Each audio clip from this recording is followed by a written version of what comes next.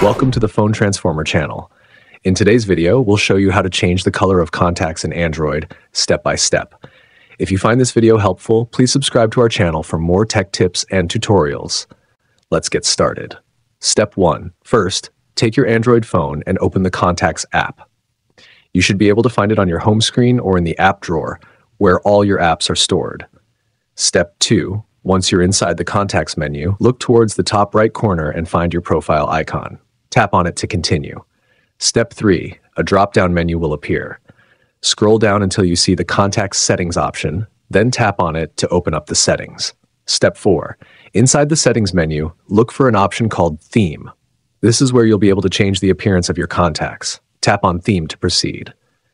Step 5. Now you'll see 3 options: Light, Dark, and System Default. Each of these changes the color theme of your contacts based on your preference.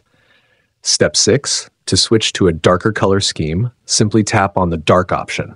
This will immediately activate the dark mode for your contacts, giving it a fresh look. And that's it. You've successfully changed the color of contacts in Android. Thanks for watching, and see you in the next video.